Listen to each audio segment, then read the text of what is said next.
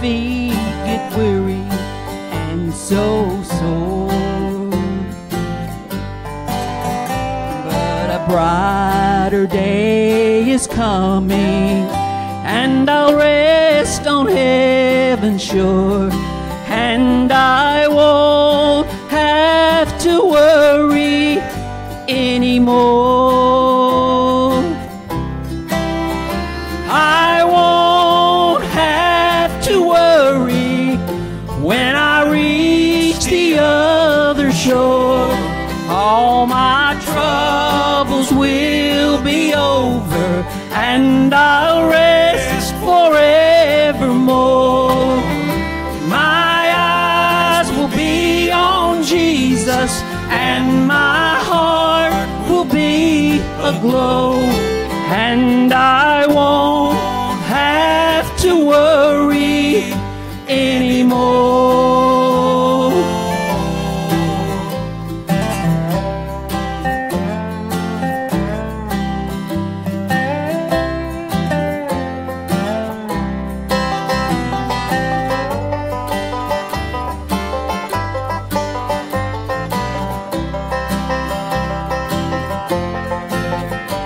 Someday when life is over and I've said my last goodbye, I'll see my Savior standing at the door.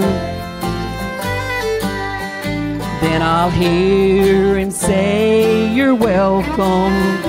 All your cares are left behind, and you won't have to worry anymore." No, I won't have to worry when I reach the other shore. All my troubles will be over, and I'll rest forevermore. My eyes will be on Jesus, and my heart will be aglow, and I won't have to worry anymore. My eyes will be on Jesus, and my heart will be aglow, and I won't have to worry anymore.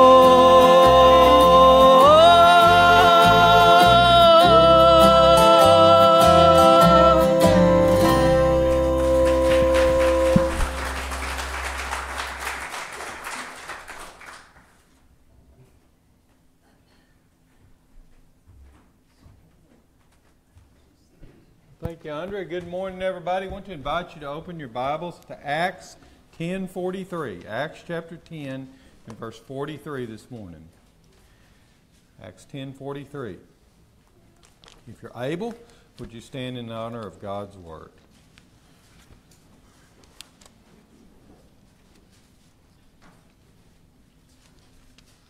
Acts 10:43. To Him give all the prophets witness that through His name whosoever believeth in Him shall receive remission of sins. Father, I pray you guide each of us this morning to hear your word for your glory, to be moved by the power of your Holy Spirit to obedience to your will. In Jesus' name, amen. Thank you.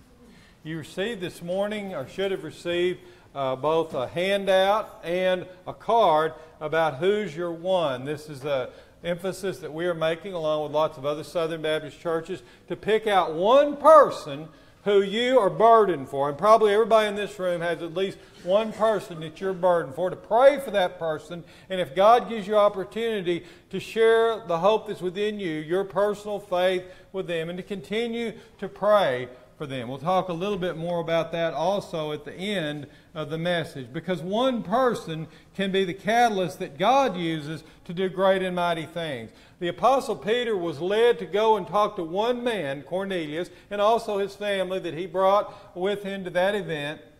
which began the conversion of the Gentile peoples. For most of us, that's you and me, to personal faith in Jesus Christ. I want to talk to you this morning from Acts 10:43 about the salvation message. This one verse tells us some important things. First of all, the Bible says here that the salvation message is pervasive in the Bible. By that I mean, it's not just something that appears in the New Testament. The Bible is always talking about what we sometimes describe as the scarlet thread of redemption. From the very beginning, God presents the truth that He will save men, women, boys, and girls by personal faith in Jesus Christ. From the time in Adam and Eve's fall, it is a part of the revelation history of the Bible. In Genesis 3:15, it is said that it shall bruise thy head. That is, that Jesus, the seed of Eve, the seed of mankind, the perfect man, the God-man, would crush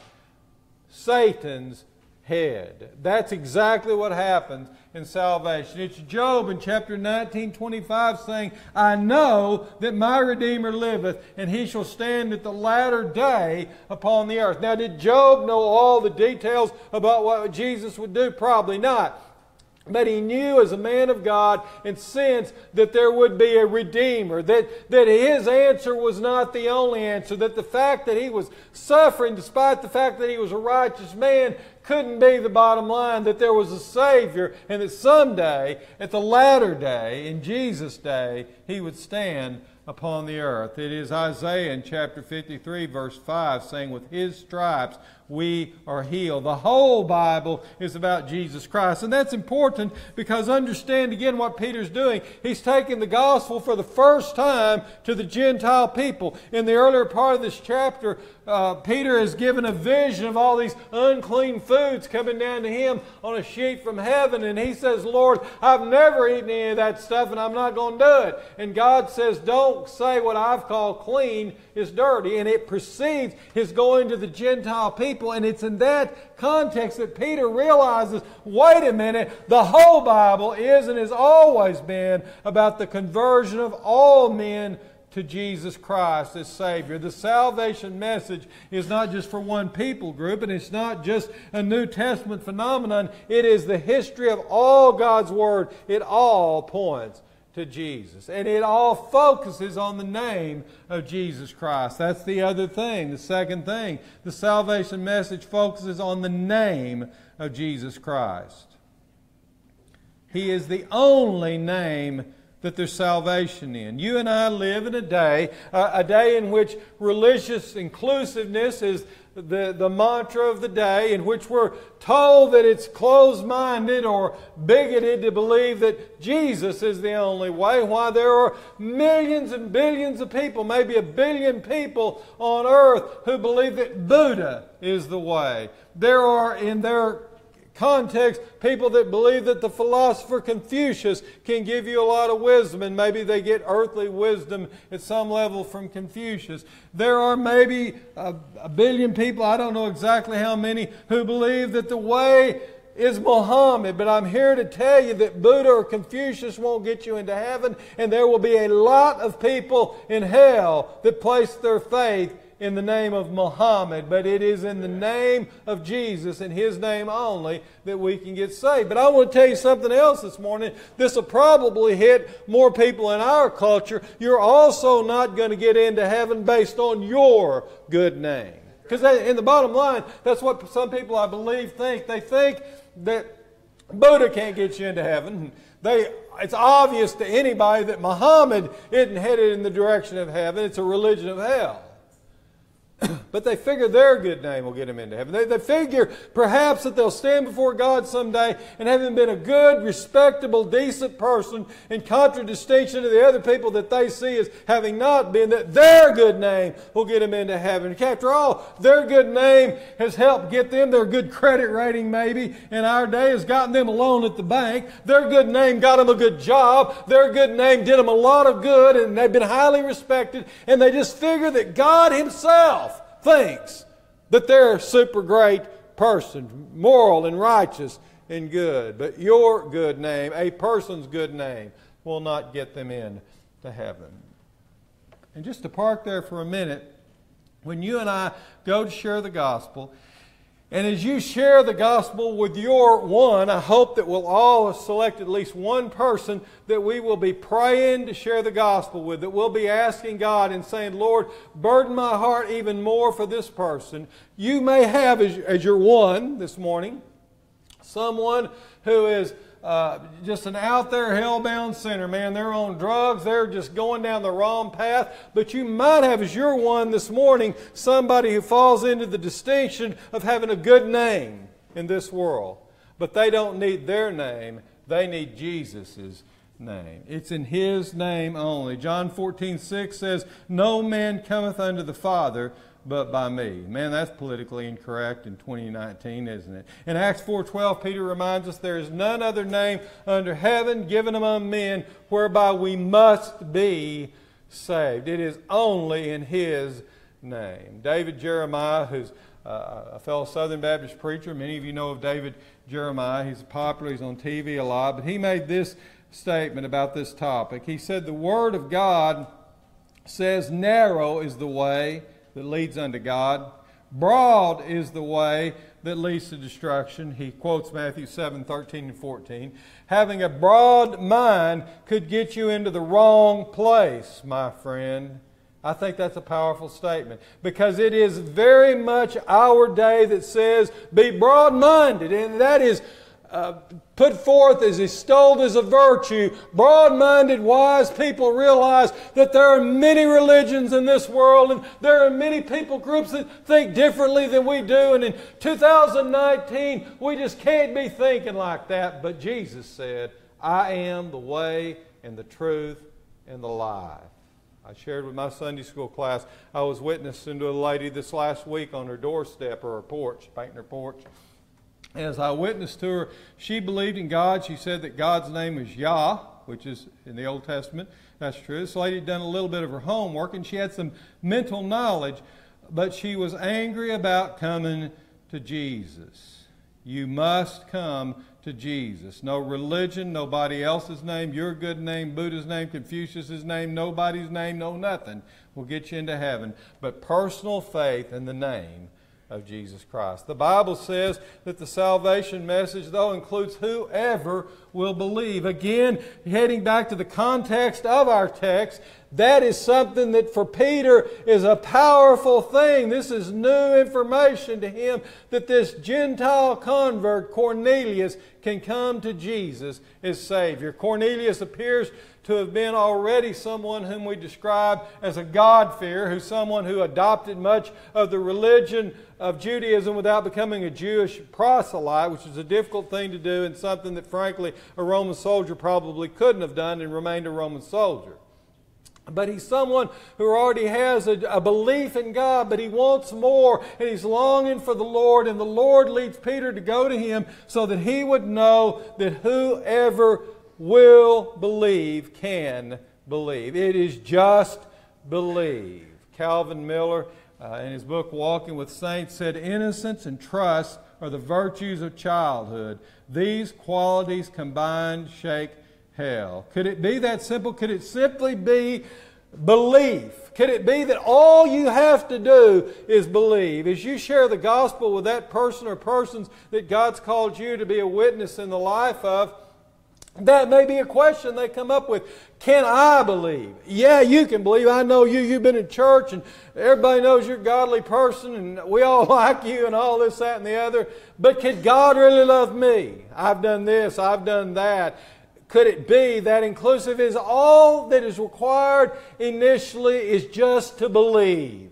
And the good news of the gospel is there is a praise God, yes, all you gotta do is believe. Remember what Jesus said in John 6:29. This is the work of God, that you believe on Him whom He hath sent. Isn't that something else? Perhaps we've come to just understand that and to think about it and take it for granted. But here's what Jesus said within, again, the Jewish context. He says, here is what God wants you to do. Believe in Him. To a people group, Jesus' own people group, who were the righteous Jews, the ones that were really serious, were worried about tithing all their mint and cumin. They were worried about breaking one little law in the Old Testament that would make God not like them anymore. They were just neurotic. And you can't do it. To them, Jesus says, here's the work God's really looking for. You believe in me. You trust me. And He'll take it from there. There were those who lived a pretty rough life. But like the thief on the cross in Luke 23:42, they are willing to simply believe. I mean, that's the classic example. That's the biblical example that just sometimes pounds us in the face. The thief on the cross, by his own admission in Luke chapter 23, said to the other thief, we are here because we deserve to be. Now that's important because not everybody that wound up on a Roman cross really deserved to be there. Obviously Jesus didn't. But lots of other people by any sense of real human justice, the Romans had popped them on that cross as an example, and they didn't worry about a whole lot of jurisprudence before they did it. Not everybody on Roman crosses was all that guilty. But the thief on the cross said to the other thief on the cross, who continued to badmouth Jesus, he said, we're here because we deserve to be. But this man isn't.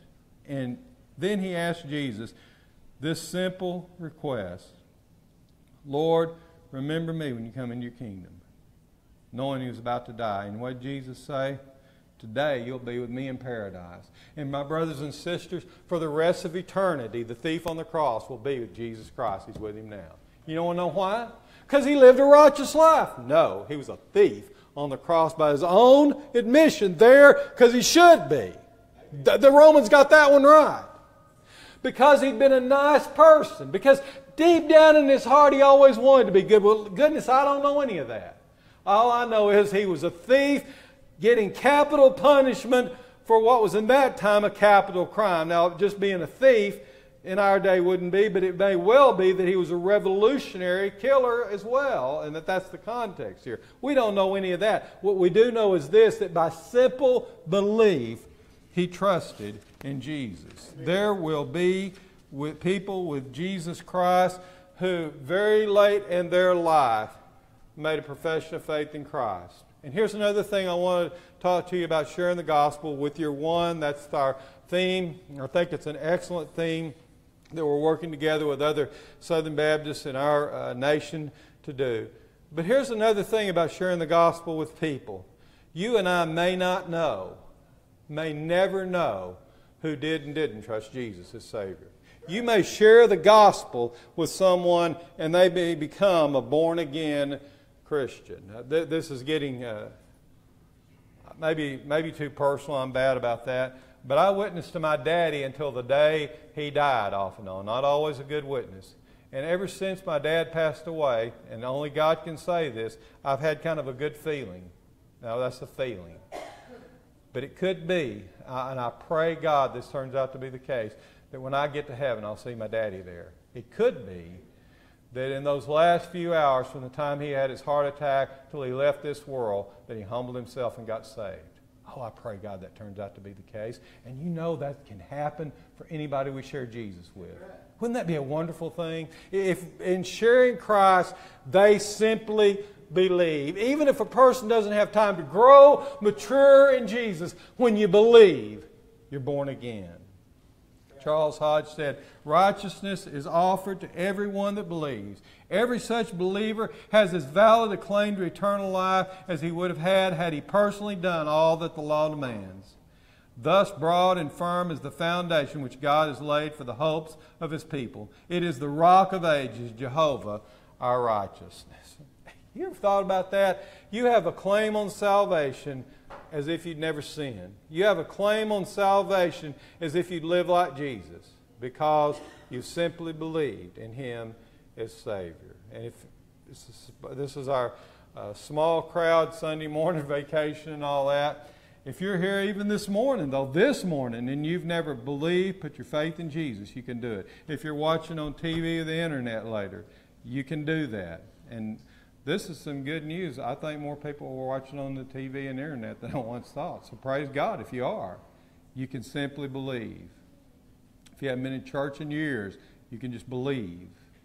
And then the Bible says that the salvation message means the remission of sins. I like that term, remission. You know what remit means, don't you? You remit payment for something. From time to time, we have people come down to the office, and we aren't able to do it a lot, but they're asking for us to help them with their light bill or help them with something like that. And we've adopted a little more strict policy than we've had in the past. But if we do that, let me tell you something.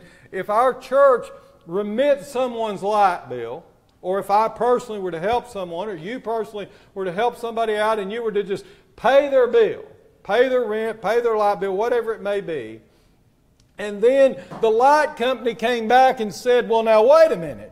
We don't show record of that. You know what we're going to do? We're going to get involved at that point, aren't we? We're going to take down there our canceled check or the receipt we got, and we're going to say, I beg to differ. That bill has been paid. Let me tell you something this morning, folks. Jesus Christ remitted payment for your sins if you're a born-again Christian, and the devil ain't never taking you back.